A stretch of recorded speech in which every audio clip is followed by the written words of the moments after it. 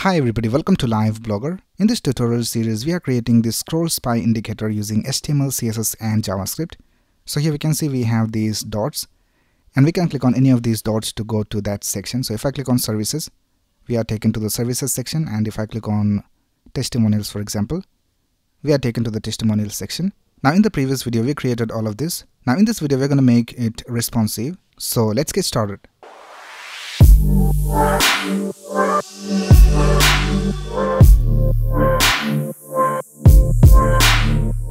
Right, here is our source code, and let's go to the style.css file and let's add a media query. So let's type @media and let's set the max width to, let's try 600 pixels. So now if the screen width is less than 600 pixels, all the CSS that we have inside this block will be added to our design. So let's select this scroll indicator division. So here let's type dot scroll indicator, and what we will do is we will bring this scroll indicator to the right side. So let's set the right position to 20 pixels, and let's also add a background. So let's type background and let's set it to white, and we'll also add a box shadow, and let's set the box shadow to 0, 4 pixels, 40 pixels, -8 pixels, RGBA, 0, 0, 0 and 0.3. And let's also add some padding. So let's type padding and let's set the padding to 24 pixels top and bottom and 6 pixels left and right. And we'll also have rounded corners. So let's type border radius and let's set it to 20 pixels.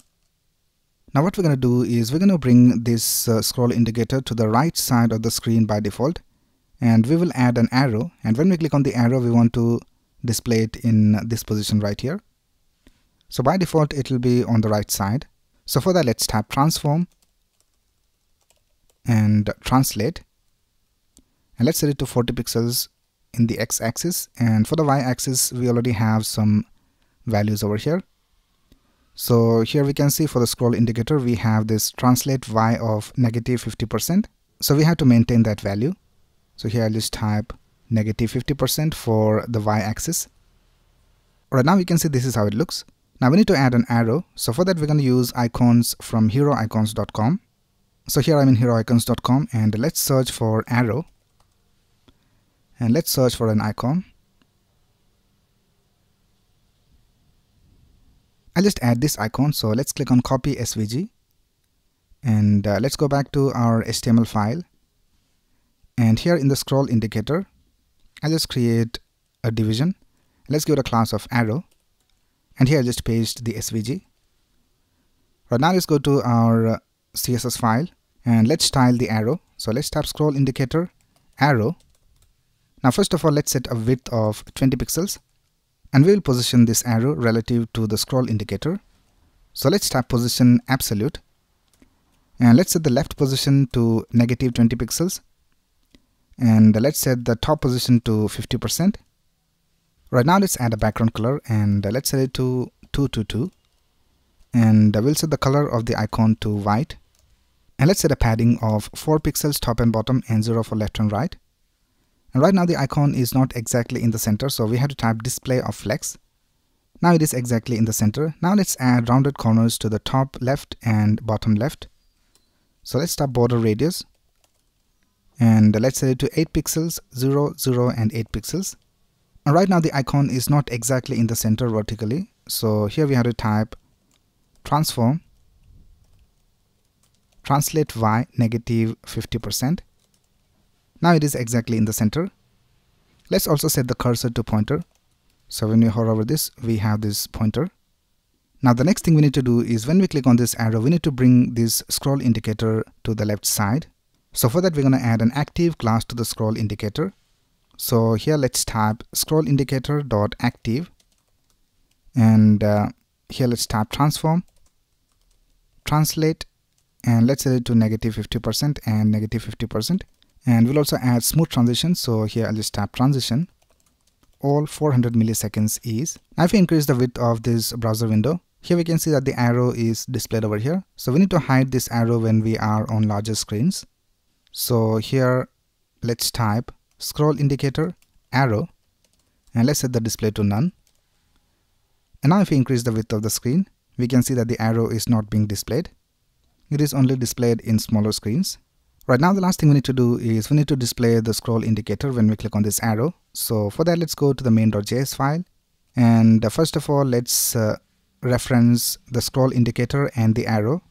So let's type const scroll indicator equals document.querySelector scroll indicator,